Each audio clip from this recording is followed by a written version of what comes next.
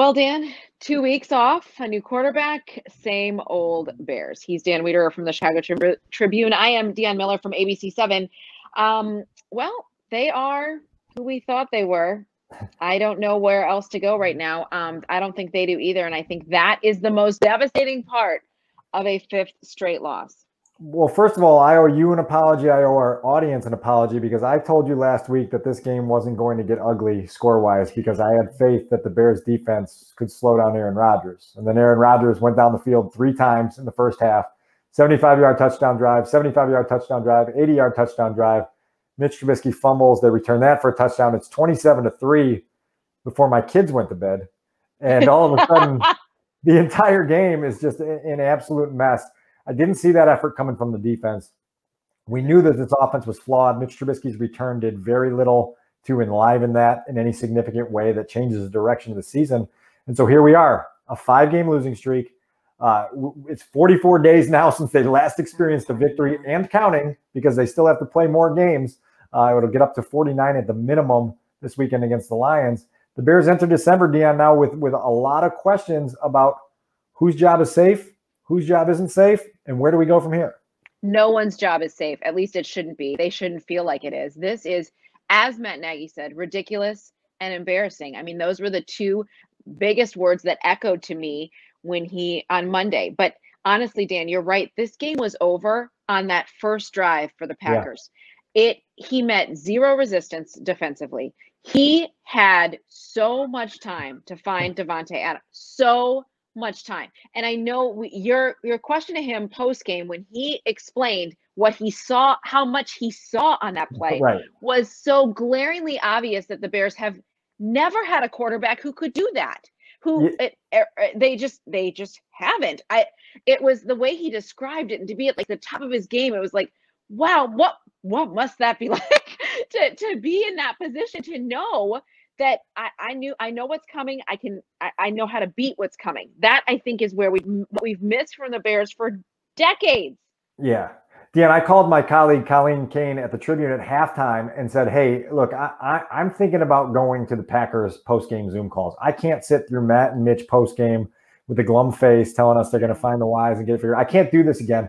I need to go see what life is like on the other side of things. And I did. And I came out of those post-game Zooms with Matt LaFleur and Aaron Rodgers and Davante Adams with this refreshed feeling of, oh, that's what it looks like when you have full command. That's what it looks like when you're fully confident in who you are as an offense. That's what it looks like when you consistently win football games. And Colleen asked me, she said, were they really happy in that post-game? I said, no, it was just this genuine feeling that they were pleased, right? It was just that, yeah, hey, we played well in a game that we should have played well in, and we absolutely dominated our rival. And to your point, that question that I asked Rodgers about that first touchdown pass to Davante Adams and what he saw through the entirety of the play, I think his answer was 52 seconds, right? Yes. And so he's detailing pre-snap. Okay, here's what I see to the left. Okay, when I take the snap, I see they're in a drop 8 coverage, so I know I'm going to have time. And so when my first read's not there, well, now I can shuffle. And I know I can shuffle here because Khalil Mack is double teamed. And because Khalil Mack's double teamed, I feel like I'm not going to get touched. And I've got all the time in the world to look for what I need. Oh, I can even see my tight end slip. And after he slips, I realize, okay, let's reset. Let's let something else come open. Oh, there's my best receiver. He's open. And I know that if I throw it here, there's no one coming from this side of the field to disrupt the pass.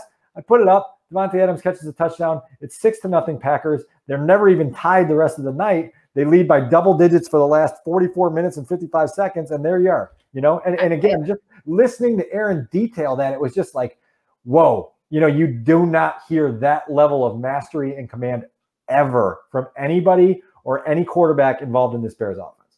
That is so accurate. Meantime, back in Loserville over here, they're talking about good throws on 4th down and like bits and pieces of good that just stack up to disaster. That's all it's done all season, the last couple of years. That's all we've done is kind of, I'm so sick of looking in the mirror and saying, what the why? We're going to figure out the why. They can't figure anything out. They have to be looking at their roster at this point and being like, oh my gosh, we are tied up here. Like there's really no direction to go. I do think the defense learning they were not going to have Akeem Hicks was a big deal. Okay. No So question. that is incredibly significant. We learned it last year. We saw it again on Sunday. No 96 is a very big deal. And it makes a huge difference on everybody. And you could tell. And I don't know if that deflated them coming out or did they already know they were beat? I mean, Aaron Rodgers, as we just said, top his game. Like that's where he's at. The Bears defense rarely gives up 3 touchdowns in a game, much less 3 in succession, much less 3 consecutive touchdowns to start the game. And so it just got away from them really quick. And it was so uncharacteristic because we're used to this defense standing up and making a play and keeping this team in a game, and they didn't. Now, what's interesting to me, Dion, is that on Monday morning when Matt met with us over his Zoom call, he felt very confident and comfortable in really making a public rebuke of the defensive effort on Sunday night. And I sort of sat up and thought he better understand what he's doing here. And he was asked about it again in the Zoom call about why he felt the urge and the comfort level, I guess, in calling out the defense. And he said, listen, they're big boys. They can take it. They understand they didn't play well. And I'm not telling them anything they don't know. But for me, if I'm a player on that defense and I'm saying, yeah, I know I played like crap on Sunday night, but your offense has been playing like crap for 3 years. Yes. And there hasn't been this level of anger and agitation and frustration publicly expressed toward that on a consistent basis. And so be careful here, coach. We are the reason that you've had any shreds of success whatsoever over the last 3 seasons. So be careful with how sharp you come at me. Otherwise, I might start to tune you out a little bit. Plus, you're losing. I mean, start to tune him out.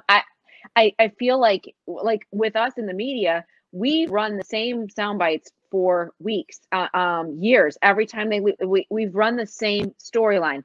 That's all they're hearing. We're going to cling to the positives. We've got a bunch of fighters.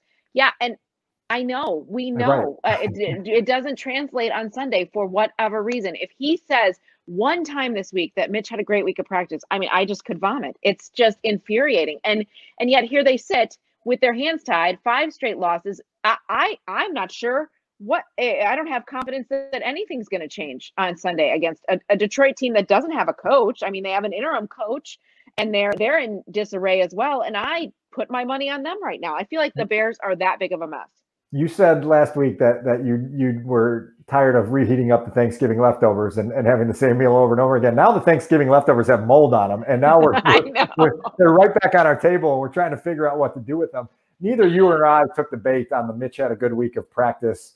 Whatever you want to call it, narrative, rhetoric, whatever came out of House Hall last week. We didn't believe Matt Nagy's endorsement that he had a different focus about him and that it was somehow going to make a difference in his play. We've watched Mitch for 4 seasons, and we know who he is. And part of my resistance to the idea of Trubisky coming back into the huddle and running this offense is I have a great respect for Mitch Trubisky, the dude, right? Like this guy is an unselfish, team first grinder, never complains, is a professional in every aspect of the word.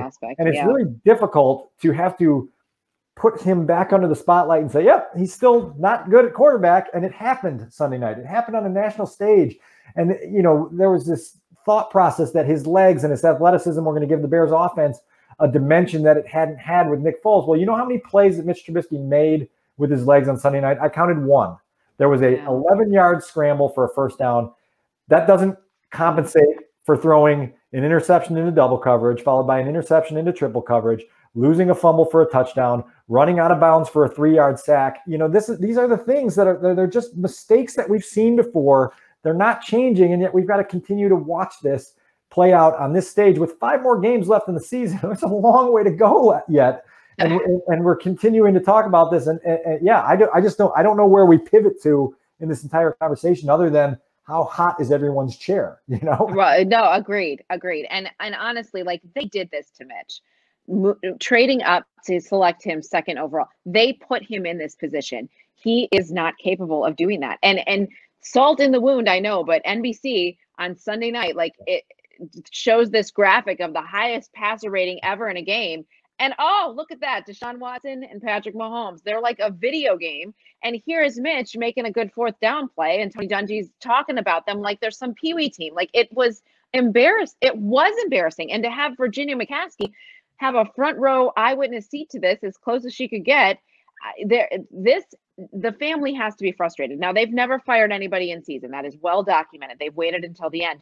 I feel like that's what this is. So now you have a coach that everybody expects to be, a fired man walking around right now, a GM as well. Like, are they going to clean house? I guess that's my next question. Do you anticipate them cleaning house at the end of this season?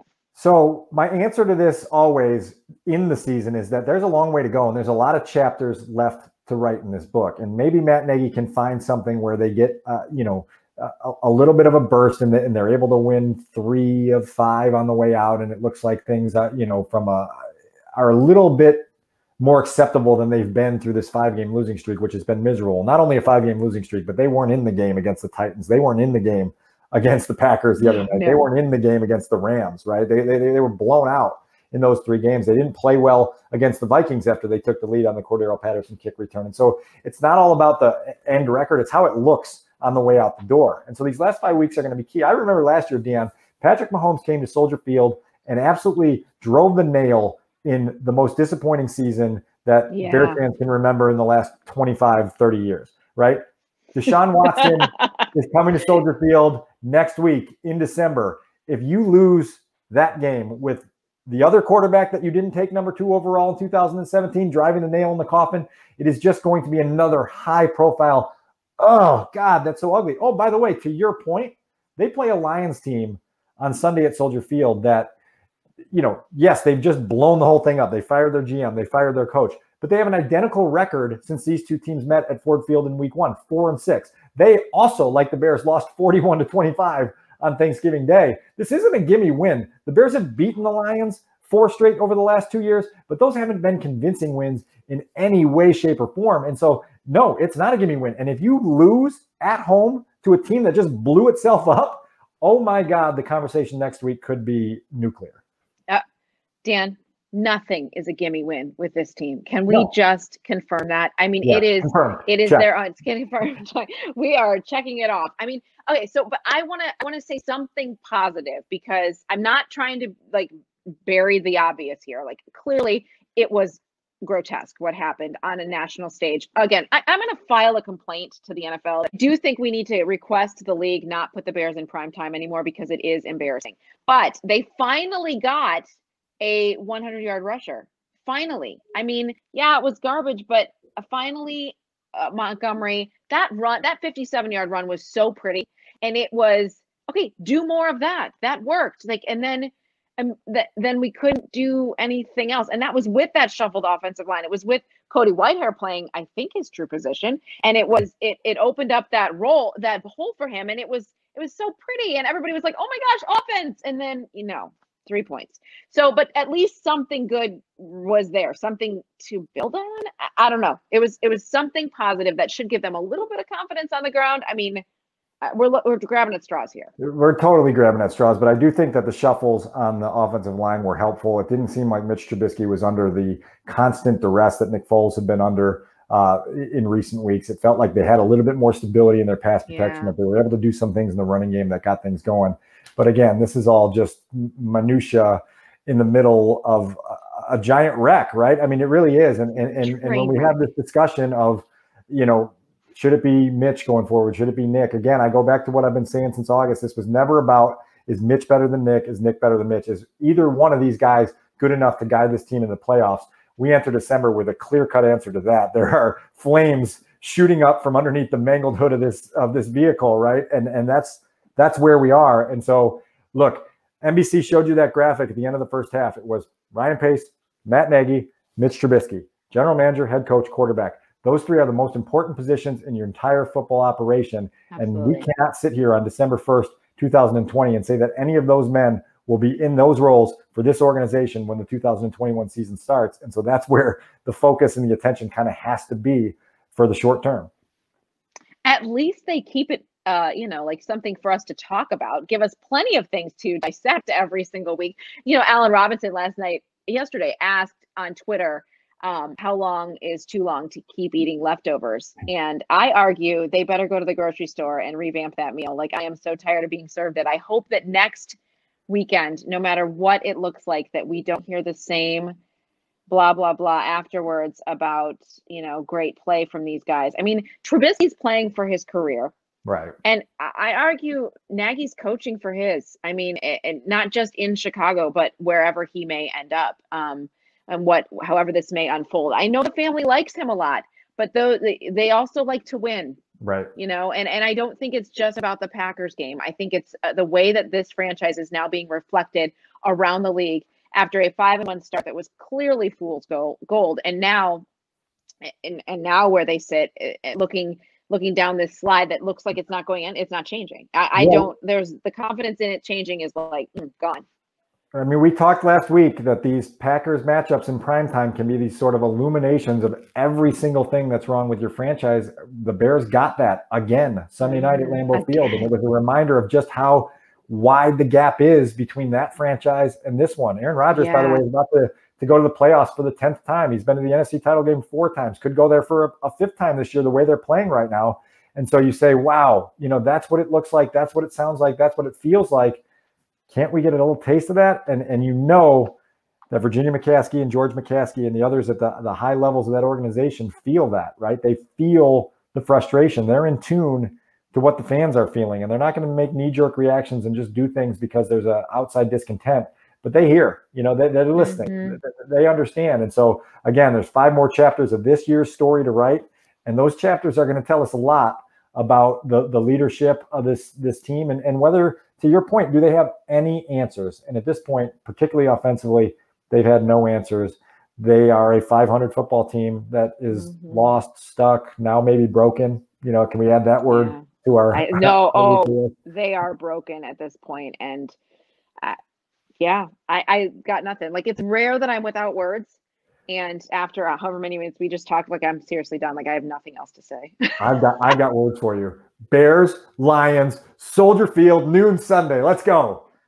Yeah, you're going to be excited about it for real. I don't know if I got to be. What's my other choice? Every week we watch like this. We watch with embarrassment like this.